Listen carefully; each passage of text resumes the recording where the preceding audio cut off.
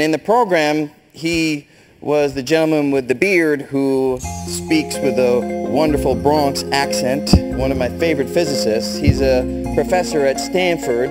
He's the Felix Bloch Professor of Theoretical Physics at Stanford. He's one of the discoverers of string theory, and he's really widely recognized as one of the most important physicists of our age. So I'm thrilled that he's in the program, and it's great that he will be joining us by Skype. And there he is. Hi, Lenny. How are you doing? Hi, Brian. How are you? Good, good. Thank you. So let me actually begin with not the question that was asked. We'll come back to it because there's another one that I see here that's relevant too, which I think is a nice lead-in. The questioner from Twitter says that they read somewhere that you really wanted to be a plumber, but when that didn't work out, being a physicist was your fallback. The question is that right? Yeah, that's right. I didn't want to be a plumber, no. I wanted not to be a plumber, but I had to be a plumber. My father was a plumber, his father was a plumber, and I had to go to work as a plumber. I didn't have any choice. But I managed also to go to college for a little bit and learn some physics, and suddenly discovered I wanted to be a physicist. I didn't want to be a plumber. So there's some truth to the story. But the story that I wanted to be a plumber is untrue. I hated being a plumber. Well, thank you for clarifying that.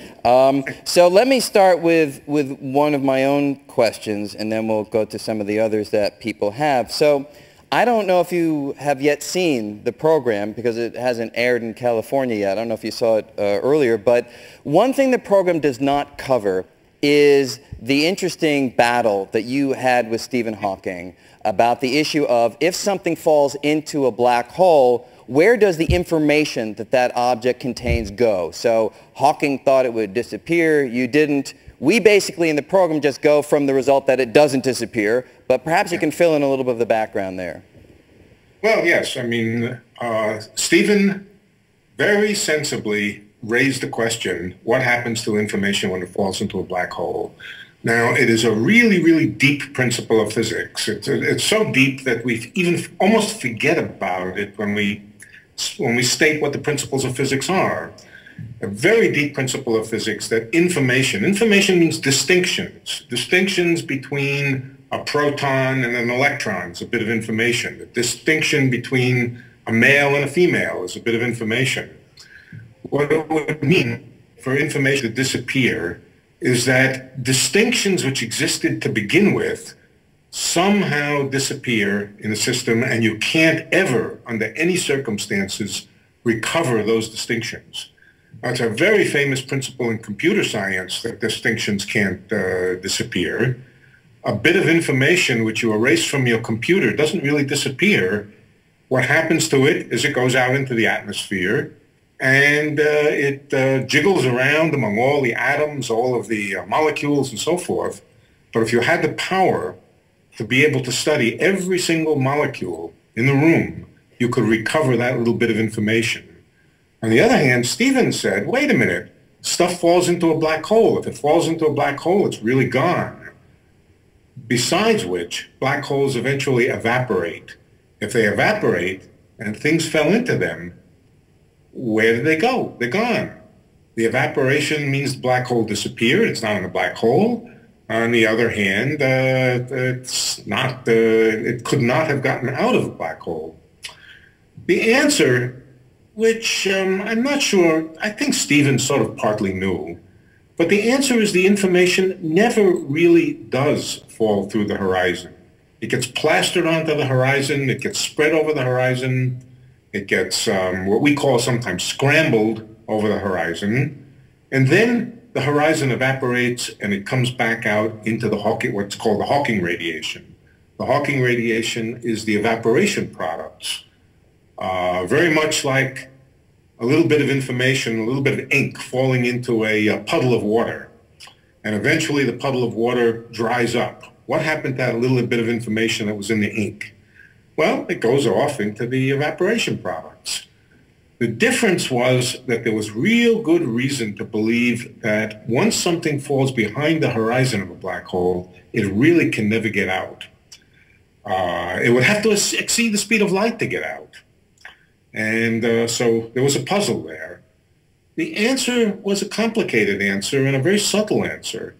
It turned out that the question of where a bit of information is it here or is it there, is not a precise question. It is not a question that we can always answer unambiguously. And the way that it turned out is the question was very similar to asking, if you look at a hologram, is the information about the hologram the piece of film, which has all of these squishy, scratchy little marks over it, or is it the image? Well, it's both. The information that's in a hologram is both the information in the squishy, scratchy piece of film, and it's also the information in the reconstructed image. So what falls behind a black hole is kind of like the image of a hologram. The surface of the hologram, or the film, is more like the horizon of the black hole.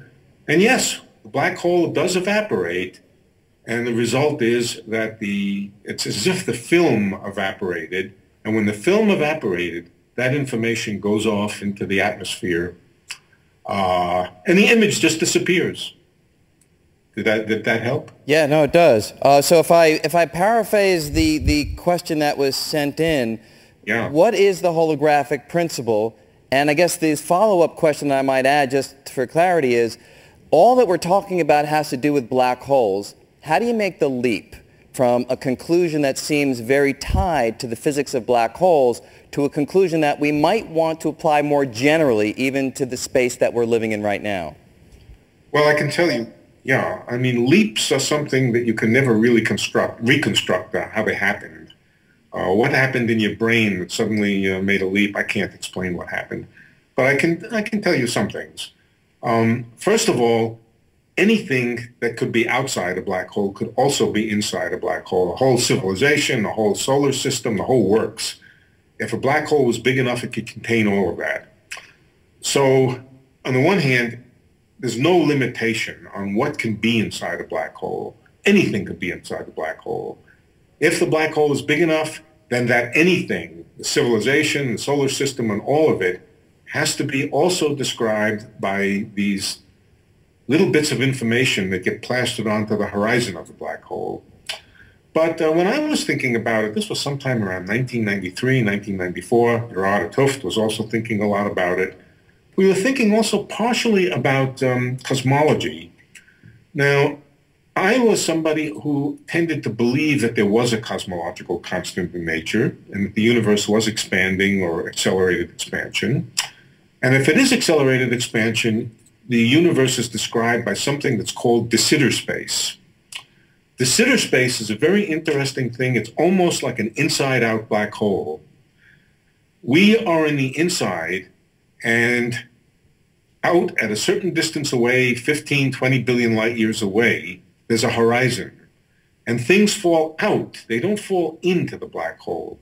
They fall out from our universe, out through that horizon.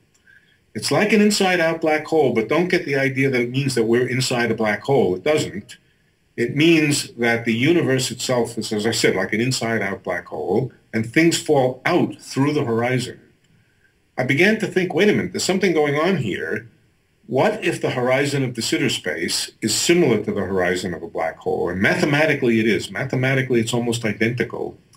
Then that must mean that everything that's on the inside of the universe must be describable as a hologram or a kind of film on the surface way out there at the horizon of de Sitter space. That's the way I was thinking about it.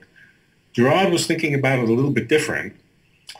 But together we came together with this notion that everything within a region of space can be described as if it was surrounded by a film, where that film was like a hologram. Nobody really took this too seriously at first. I took it seriously, but nobody really took it seriously except for a very handful of people. Ed Witten was one of them. Juan Maldacena was one of them. The reason it really became consensus science was because a very, very particular kind of space-time, anti-de Sitter space. Don't worry about what it means exactly. It wasn't the space that was discovered by de Sitter's aunt. It's another kind of space. Anti-de Sitter space has the property that it has a kind of boundary. And it's a very special space with an enormous amount of symmetry, very amendable to mathematical analysis. String theory had a lot to say about it. And by the time Juan Maldacena got his hands on it, he was able to prove very, very rigorously that this holographic idea was correct within that context. Once that happened, everybody jumped and said, oh, this holographic idea must be right. And that's the status of it now. So when you walk around, do you actually have in mind that you truly may be, in some sense, this holographic projection of laws that exist on this distant bounding surface? When you go to the store, is that in your way of thinking about how you go around everyday life? Yeah, that's why I trip over my feet so much. You know the answer to that. Of course not. This is one of these things which is so bizarre and so peculiar that if your mind was wired to be able to really grapple with it and understand it in the deepest possible sense, you'd probably be dead because you would have tripped over your feet or walked into a wall. No, I don't. I'm a normal human being. I don't think holographically. So let me ask just one final question, which also comes in. What's your guess? Will the holographic principle one day be viewed on par with the equivalence principle or the principle of complementarity? Do you see it as ranking in that spectrum of contributions? Oh, I thought it already was. Yeah. I think it's almost the case that it is. I know very few theoretical physicists who I really think of as serious theoretical physicists that don't take it seriously. I think it's already reached consensus. I'll tell you what the difference is. The difference is that the kind of experiments that you would have to do to confirm it are so difficult and so way out there beyond the range of our technology. Getting close enough to a black hole to be able to see the Hawking radiation from it, cooling the black hole to the point of view where it does radiate, all the sorts of things that you would need to do to turn this into experimental science are not fundamentally impossible, but they are way beyond the range of our technology. And they'll probably always be beyond the range of our technology. So it's not clear to me how it will ever become experimental science, and I think that's very important. But as far as theoretical science, as far as theoretical physics goes, I think it has already achieved the level of being a basic principle, and I don't think that's going to go away. Well, great. Well, thank you, Lenny, for joining us, and thank you for being in the programs. You can see Lenny in the other programs as well. Leonard Susskind, thank you. Appreciate it. All right, so a couple of other questions that come in. One from Twitter is actually a follow-up to the one that was asked before over there. Do you think mathematics was invented by humans to understand